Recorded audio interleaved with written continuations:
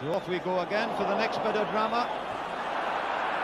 Scots barging through. Finlay called her up there quickly. There's Davis again.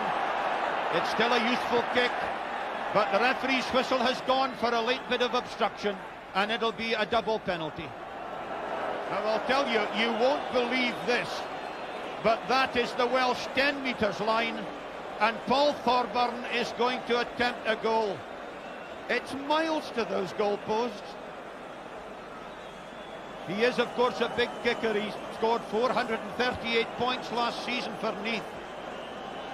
But this would be a monster. Thorburn then. Woof. What a belt he's given it. That is amazing.